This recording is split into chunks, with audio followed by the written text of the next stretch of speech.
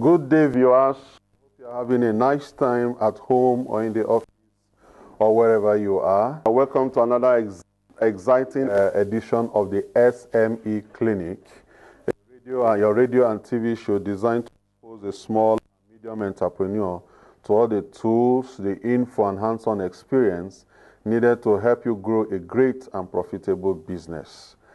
The clinic is a coaching program that provides business tips, answers to business-related questions, relevant information, and solutions to common business challenges.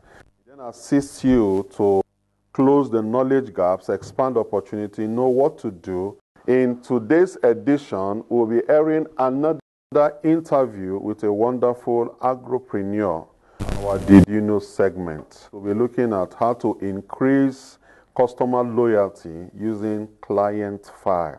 And then finally, our main teaching today is a continuation of our series on the 5 ways to achieve profitability for your business. Let's go on a short break. You can still follow us on our social media handle.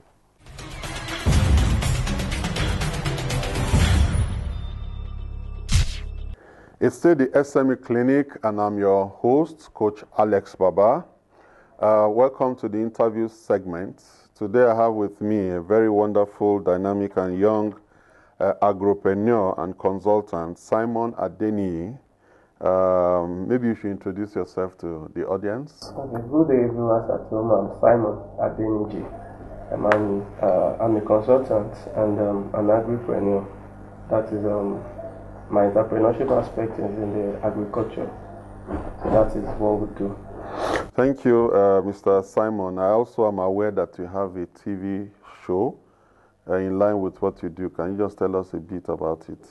Well, the TV show is Agripreneur. It's showing on ITV, Independence Television, Abuja, probably where you're watching us right now. So the main purpose and targets of the program is to bring to you step-by-step process and how you can go about it, like a do-it-yourself program. The things you need to know when you want to venture into some certain aspects of agriculture, talk of livestock, animal husbandry, crop farming, and other cash crops. So the program is running on ITV Abuja. Okay, seems you deal a lot with agropreneurs. So can you share with us, as you interact with them as a consultant and then as a show host, what are the challenges that agriculturists face currently in Nigeria? Oh well, like every other aspect of business, we know profit making is the sole purpose of any business that you sought to do, and the small and medium scale enterprises is not left out, because a couple of youths now are trying to put in their resources and effort to see what we can do and how we can change things around in terms of economic progress in the country. However, all these things does not go without facing their own challenges. But basically, in the agri sector of the country, every entrepreneurship coming into the agri sector should have the mindset of coming to solve problems. Of course, if you can provide solutions to people's problems, then maybe whatever you are looking for in terms of profit would follow suit. But the challenges start from the capital sourcing. Most aspects of agriculture is capital intensive if you want to really start and really do it. However, it doesn't stop you from starting small, probably at the backyard of your house, depending on what you want to do. But we all know that it might not be so easy for you to put cow, for instance, at the backyard of your house if you don't have a certain size of land as one of your startup capital. So when we're talking of agriculture, land is number one key point, key subject when you're going into agriculture. You need a land in a secured place, because we all know what the country looks like now. Security should be top notch in whatever you're doing. So all these things comes with their problem. Then accessibility to funds and loan is not as active as it's supposed to be for people that are intent coming into agri. Okay. When you cannot access loan to start up, even if you have a good proposal and even if you are experienced, it is something that can easily cause setback, and it can cause a lot of... Okay, you mentioned land and capital. In terms of land, is the challenge of land peculiar to Abuja, or is it a national issue in terms of having access to land for agric? Well, the challenge of land and in agriculture is not only peculiar to Abuja. Like my own field of study, I cover a whole lot of states and even some nearby countries. So it is not only peculiar to Abuja. In any so it's a general problem nationally. Yes. And what solutions, from your experience, what solutions can you proffer to the land challenge? The number one thing is that there's a policy, there's government policy guiding land use and acts in the country. Over the time, we will discover that the certain aspects of land that has been reserved for agriculture will not be enough. Even as at now, is not enough. So if government can look into allocation of land, there are still lots of untapped landed resources that can be used for agriculture. Let them work more on how to assign and allocate these landed properties that are in strategic places that is suitable for agric. Let them work on the policies. Okay, viewers, you have been listening to Simon Adeniji. He's an agriculturalist and a consultant and a show presenter. And he has mentioned one of the critical issues that we have bedeviling the agriculture sector, which is the issue of land. And even though he has spoken from the side of government, but also as entrepreneurs too, I'm sure the Land Use Act does not really impact much on very rural lands, that have customary titles. And we will get there as government is trying to improve on the Land Use Act. We also encourage people to go back to rural areas so that we can use our local lands and increase the agricultural value chain, which is the mainstay of any economy, no matter the level of development. Sit back, we'll go on a short break, and when we come back, we'll continue with the Sme Clinic. Thank you.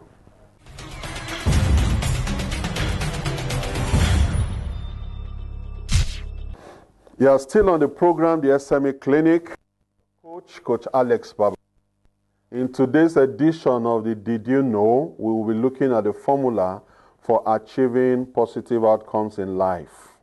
People say life happens, or what's going to be is going to be. And so they hang their faith in life on outcomes that are beyond their control. Somebody has also said that in life, you don't get what you deserve, you get what you demand.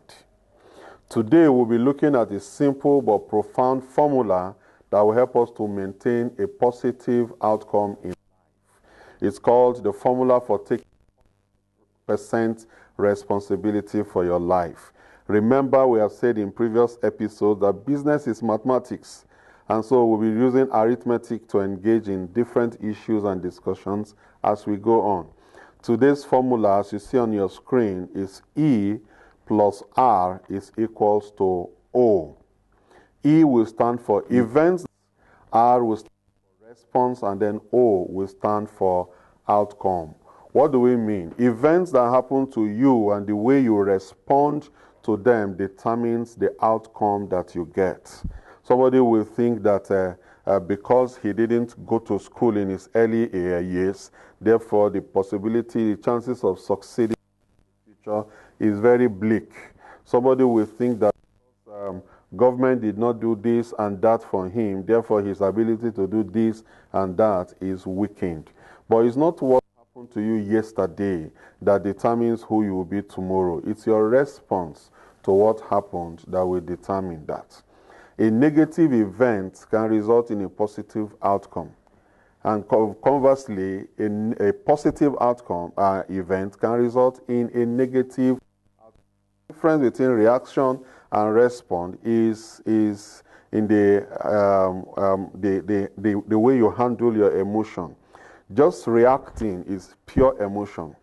Responding is emotional intelligence. It means that if I am faced with an event and I react emotionally out of anger, out of frustration, out of despair, at the end of the day, I am going to be a victim of my circumstance. But if I'm faced and I respond by critically looking at the event, what do I want to achieve? What outcome do I expect? How do I want this to end? And then I tailor my reaction towards where I want to end up, then the outcome will end up being positive for me. So change from reacting in anger to responding by taking into consideration what your desire will be, and then chart a course to accomplish it. That's it for today's section of Did You Know? Remember, always respond to events intelligently, not react emotionally. I shall be bringing you another exciting subject next week. Stay tuned.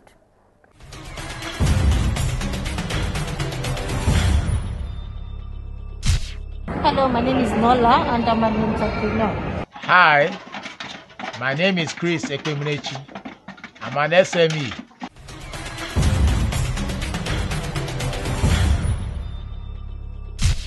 Thank you for staying with us so far on the SME Clinic, and I still remain your host, Alex Baba. In this segment, we'll be looking at how to increase your customer loyalty using client info. Business is all about customers. The more customers you get, the more opportunities to improve your income, your profit, your turnover. It's not just about getting customers, it's about getting loyal customers that will buy from you again and again and tell your stories to the friends. Now, how do we increase that customer loyalty? There's a simple, tip that you need to be aware of. It's inexpensive to maintain, but it makes a lot of difference. If you consider the fact that everybody wants to be treated specially or exclusively, everybody wants to be, you want to come into a place and you're not just treated as a random person, but you want to be treated, oh, you're welcome, Mr. So and so, everybody feels elated. Can we achieve that in our business? There's a little and inexpensive way to do that, and that's to keep a customer file and use the information at the appropriate time. You will see on your screen some information that you need to know. Take time to get as much information as possible on their first visit. Use the file every time they come back so that they will appreciate the value. Review and update the file at every visit and let them know that you have a file with them. Such information as their full names, special names, their special dates, birthdays, wedding anniversaries, their celebrations in life, their wins, what they purchased last, the observations or comments that they made the last time they were in your business. When they come back and you remind them and show them what you have done with it, they feel elated, they feel special, they feel wanted in your business. So don't be shy when you sell things to people. Ask them for some information, and we'll talk about what else to do with those information later, but have those information and let people know that you treat them specially. They are not a herd. They are not a crowd. They are specific persons, specific customers that you do business with, and they'll be happy to come back again and again. That's it on our business improvement tips today. You can leave your questions through any of our contacts as shown on your screen. We'll take a short break and we'll continue when we come back.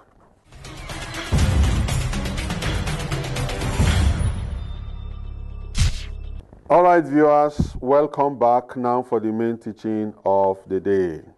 We have been looking at the topic, the 5 proven ways to increase your business profits. And so far, we have looked at 2 of the factors in our chassis. That's lead generation and conversion. For the benefit of those that just joined us midway, we are exploring a to help us get more customers, improve our turnover, and increase our profit. Those are the 3 main objectives of every business person. But like we said, there are outcomes, and it means that if you just rely on them, you cannot measure progress, you cannot activate actions and activities that will help you to achieve them. They'll just remain wishful thinking. So for us to be able to activate processes to give us more customers, improve our turnover, and increase our profit, there are 5 steps that we need to look at. We are showing that to you on the screen. If you look at it, all the entries in red are the outcomes, which is the customer, the revenue, and the profit. The 5 items on the blue are the 5 ways you can achieve that. Today, we're going to be looking at the number of transactions. But before we do that, let's put in some numbers as you see on your screen. If you have 4,000 leads and then you convert by 25%, it means you end up with 1,000 customers. If they buy 2 times in a period from you at 100 naira, you end up with a turnover of 200,000. And if you're able to control your overheads, you end up with a profit of 50,000. Now, if you improve on any of these factors by 10%, then it gives you the kind of outstanding results that you are seeing, about 40% increase in your profit. Now, let's look at the number of transactions. Number of transactions simply talk about the number of times an average customer buys from you within a period. If you are measuring it in monthly, or you're measuring it quarterly or yearly, depending on the kind of business that you do.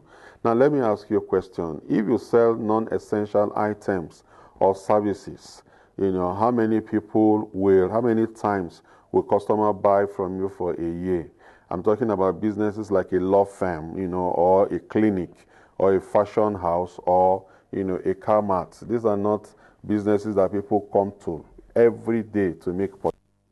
Now you say, how do I increase my number of transactions as a lawyer? How do I increase my number of transactions as a car seller? Now let's step back a little. When people come to your shop or to your office, they have already made up their mind to buy. Now the issue is between buying what they need and making them buy what you think they will need. Now you need to help them arrive at that process. When somebody comes into a law office, to get a lawyer to defend his case, and then you do that successfully, it looks like, oh, I'm done with this client, I have no other business with him. But it's not true. It's not as if you are praying for him to have another court case. But there are other services you can offer to him. You can write his will for him. You can help him manage his property. You can do his legal drafting and all of that. But he came to you because he needed you to defend him in court. But it's up to you to also let him patronize what you think he will need. The same thing for a doctor, the same thing for all of that. Somebody comes to buy a car from you. Now you're saying he must come back the same to buy another car, except something wonderful happens to his finances? Not necessarily. But what other add-on services can you sell to him to make him come again and again? Now we have more than 60 strategies that can help you to achieve this, to make people come back to buy more and more. But one fundamental strategy that you should have is a checklist of all of your services, all the associated services, all the ancillary services that you offer. So that if somebody is coming for one service, you have a means of letting him know other services he can also, purchase from you. If you look at your screen, there are some strategies that are displayed there. I just read out some. Making your service better will make somebody want to come back. Give them magic moments. Increase the credit levels they can enjoy. Accept trade-in. Socialize with your clients. Follow up and follow up again. Keep clients vital information. We just talked about that, under our BIT. Pre-sell or take prepayment contacts. Provide a shopping list. That's what, and several more. So you can, rather than invest money in getting 10 customers to buy from you once at each instance, you can also get the 3 customers you already have to buy from you 3 times. Not necessarily at the same rate, but then you would now discover that you are spending less in bringing in more leads and then making the leads that are already on ground to buy more from you. That makes it inexpensive to acquire your customers, and then it makes it possible for you to sell again and again to the same customer. And then your lifetime acquisition value for that customer will increase tremendously, rather than spending more and more money in adverts and in acquiring more leads that you have to make efforts to convert. I hope this makes a lot of sense to you. There's so much information to pass on to you. We'll be organizing full trainings every once in a while so that we have time to do all of these things and to practicalize it. Remember, always ask your customers to buy from you. It's not an offense, you know. Some people would make up their mind to buy if you ask them to buy. That's it for today's teaching. Till I come again your way next week, you can leave your questions or your comments on our social media handle.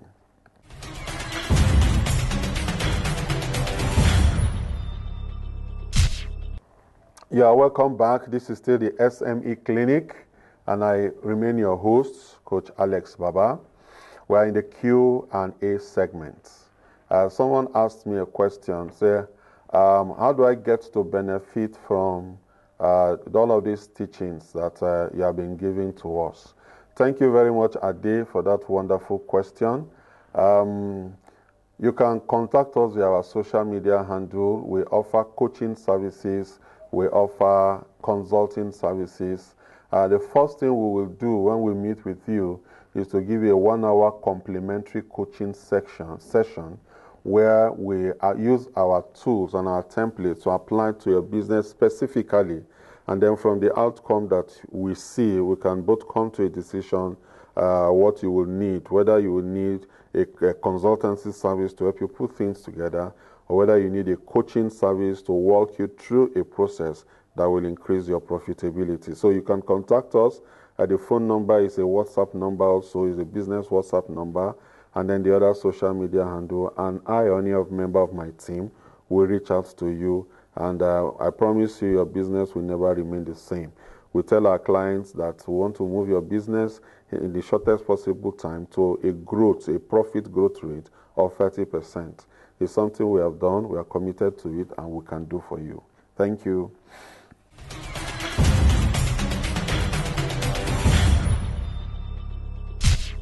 That's it for today's edition. I hope you got some useful tips and info to add value to your entrepreneurial activities. You can follow us on our social media handle to get more useful tips as well as enjoy repeat broadcasts. Join me again next week as we continue with more exciting programs. Stay safe.